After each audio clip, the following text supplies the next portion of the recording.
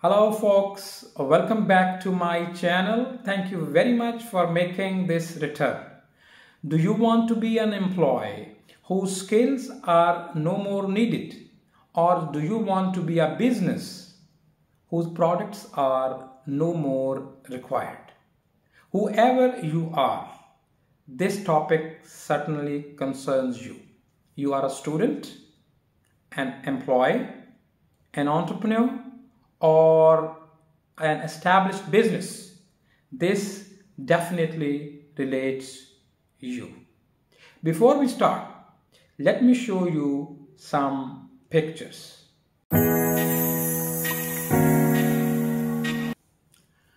Have you noticed that these articles, they used to be part and parcel of our lives and they are no more needed? What has happened?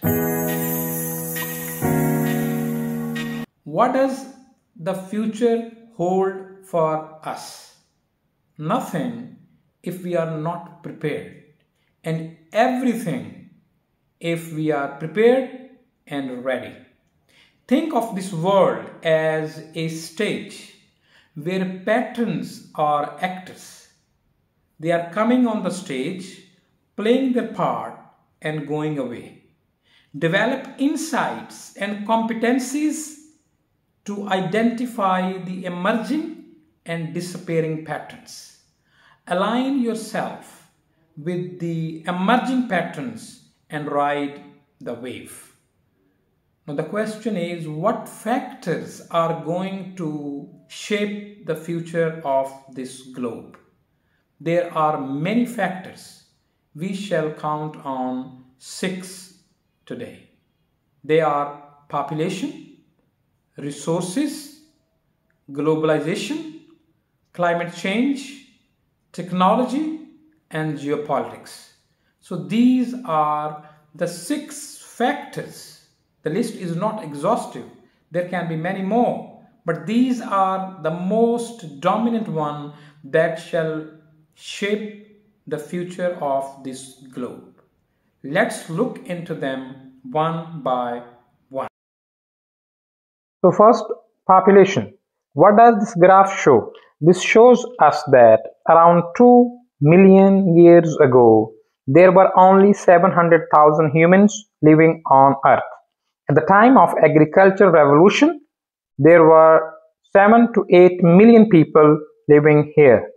And it was only in 1800s when humans became 1 billion for the first time. And what happened afterwards is a very interesting story.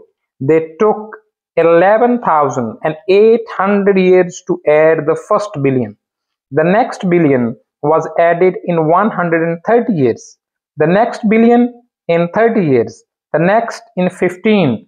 Another next in 12. Again 12 and again 12, and the last billion, which is the 8th billion, that has been added in only 11 years.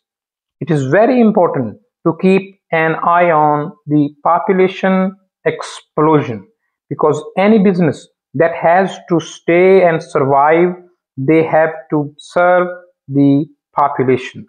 The population increase or decrease trend, they are very critical factors in terms of shaping the globe or the global future. Next, the resources.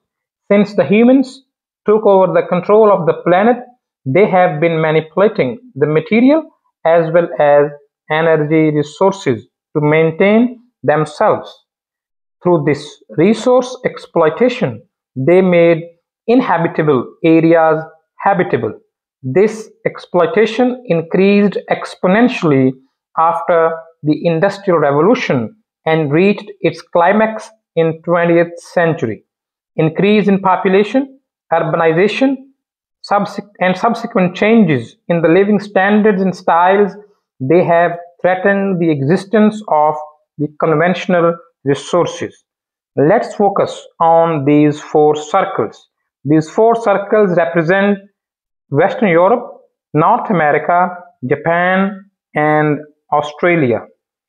These four circles, they represent 15% of the global population. If everyone living everywhere else, they have to be given the same life standard, the earth needs to have resources equivalent to accommodate 72 billion people. Then comes the globalization. Globalization is another factor that shall play an important role in shaping the future of this world. There is a widespread confusion that the world was globalized or the world went globalized after the advent of computer. This is not true. It is not the computer, but the International Monetary Fund, the World Bank, and the General Agreements on Trade and Tariff (GATT). They globalized the world. An article is designed in Copenhagen. It is built in China. It is transported back to Canada. It is bought by a customer from Egypt, and it is sold by a salesperson from Peru. This is what globalization has done. 19. What if the world is deglobalized? What if there are more events like Brexit and Russia-Ukraine war? What if there is another wave of nationalism like the one we saw in Nazi Germany 100 years ago? So it is very important to see the trends that impact globalization. In the event of globe being deglobalized, the business practices and the supply chain, they needs to be reinvented and realigned. The last but not the least, climate change. Humans have been punching the climax for quite some time, especially for last 500 years. Now it is the climate's turn. It is taking its turn.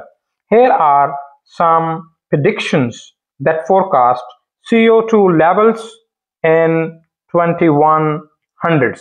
These are some of the models that are predicting the average rise in the global temperature in 2100s. If we do not understand these trends, they may not look scary. Please mind that since the last ice age, the global temperature has risen by 5 degrees C, and Chicago was buried under 1.5 kilometers of ice at that time. For the next two factors, the technology as well as geopolitics, I shall be discussing them in my next I video. hope you liked the video. Thank you very much for staying with me. Please come back for more stuff on personal and organizational empowerment and culture change management. Thank you.